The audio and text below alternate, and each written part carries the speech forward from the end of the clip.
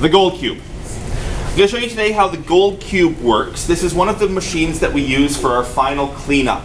And this type of machine you would use if you had maybe a big sluice or a wash plant of some sort, which is giving you lots and lots of cons when you're done, high quantity of cons. You wouldn't use this machine if you were panning and just had maybe a handful of dirt.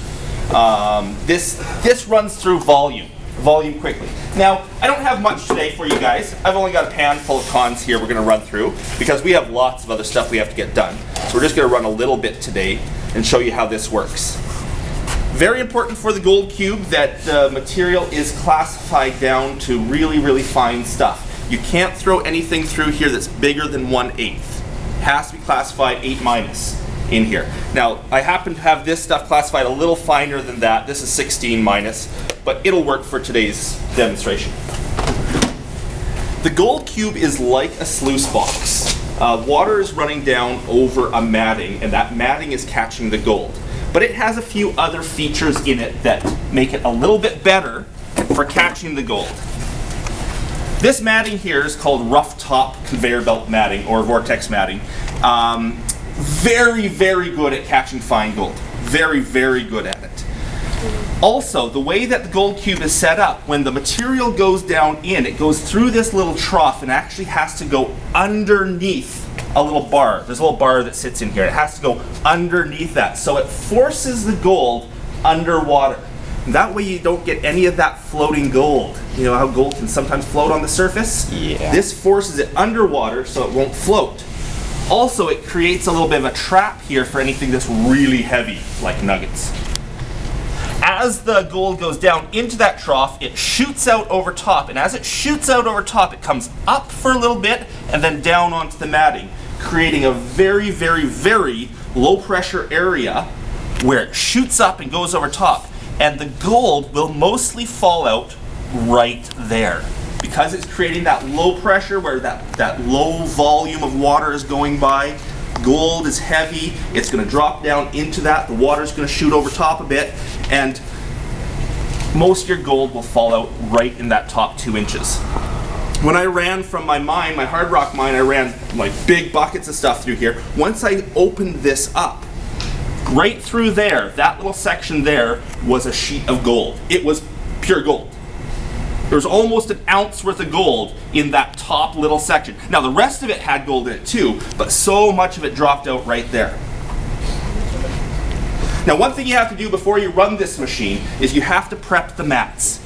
These mats here, they like to hold air in them, and you can't have air. If there's air in them, the gold won't fall down. Now I've prepped the bottom one already. I'm just going to do the top one while you guys watch. Just take a bit of soapy water. There's a little bit of soap on here. And rub it into those mats. You can see right now anywhere that there was air pockets. We want to get those little black dots out because that's where air is trapped in the mat. There we go, got those ones out.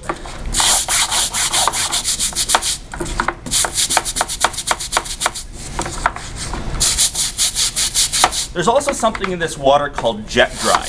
It's the stuff you use in your dishwashers to keep little spots from forming on the dishes.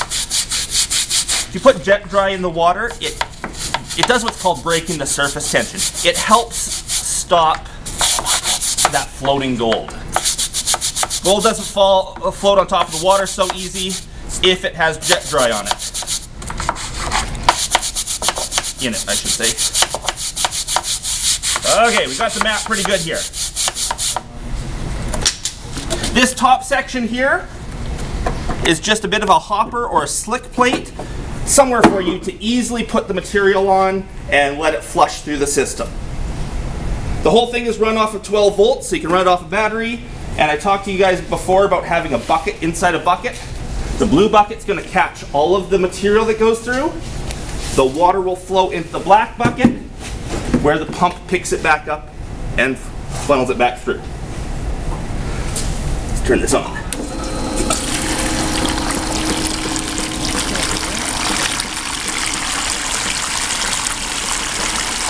Okay, so you can see here the sheet of water going down, falling down there.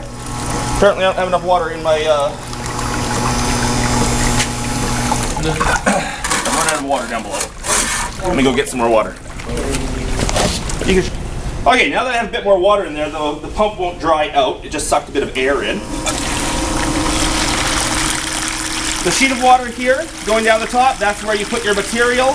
It spreads it out, takes all the light stuff away right away. It just runs through first. Then all the heavy stuff will fall down into that little trough, run over that mat, fall into another trough, run over another mat, and then down and out. You can get gold cubes with as many of these layers as you want. Typically they have 2 capture layers, sometimes 3. These cones are from the Fraser River. I was out there this weekend. Lots of gold in this stuff.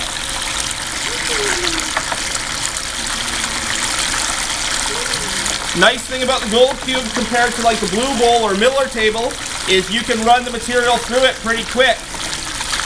Using some of those other ways of separating the cons takes a long time. The problem with the gold cube, or the drawback of the gold cube, is it doesn't clean your gold.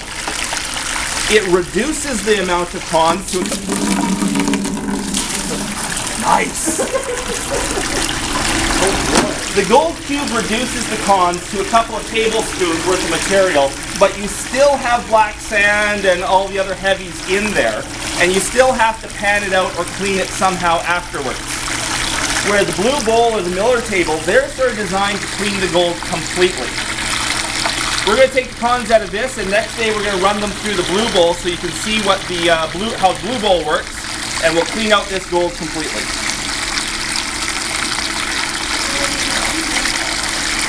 I didn't make this one. No, I bought this. This is about a $500 machine. This one. It does. It does. It looks like them.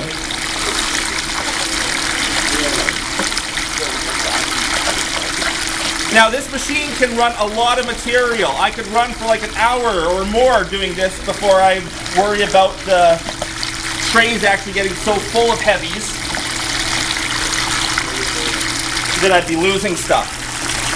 And when I was running from the mine there, I had 2 buckets, the size of that capture bucket down there, of cons that I was running through.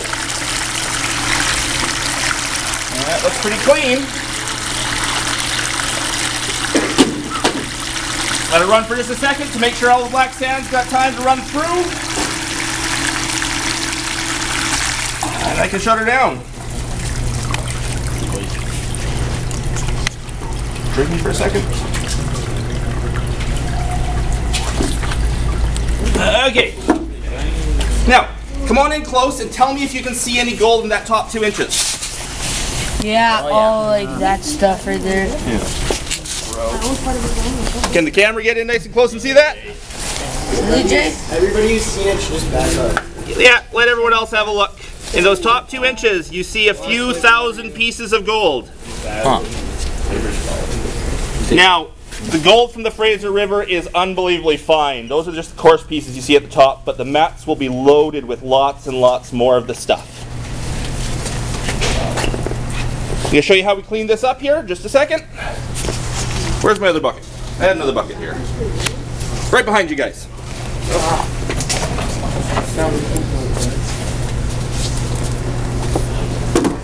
Okay, to clean this up, you're going to take the trays out. You're going to carefully pour out a bit of the water, just so we don't have water going all over the place. There's some nice gold in there. You put it in a bin. Let's move over to the sink, guys, where I have a bit extra water.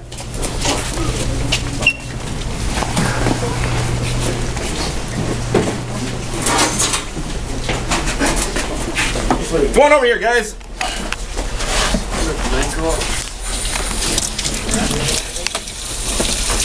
You're then just going to take a hose, or you can actually even use the recirculating pump, and flush the mats out on their side like this, making sure that you spray right into all of those grooves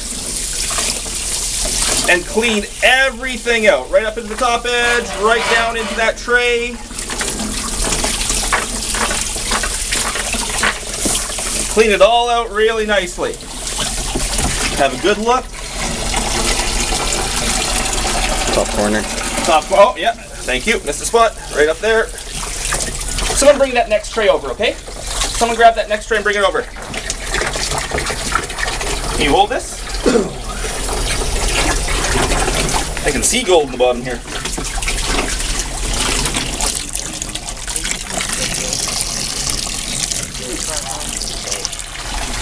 Thank you, sir.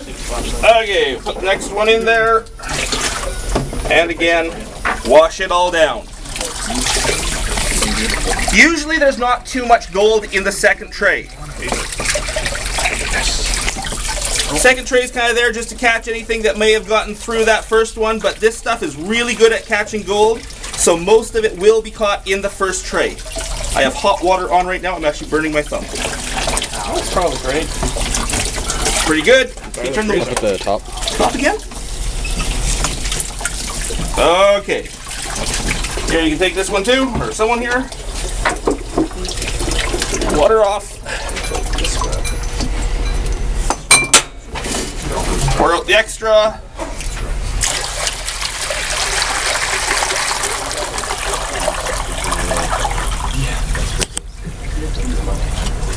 Okay, and that's how much is left over. Very little. Very little material that's in there. And that can just be panned out to get the gold, or as I said, next day I'm going to show you guys the blue bowl in action. We'll use this stuff in the blue bowl to show it clean up the gold perfectly. Cool? Yeah. Easier than panning? By a lot. By a lot, yeah. Okay, we're going to head down to the computer lab and do some work down there right now.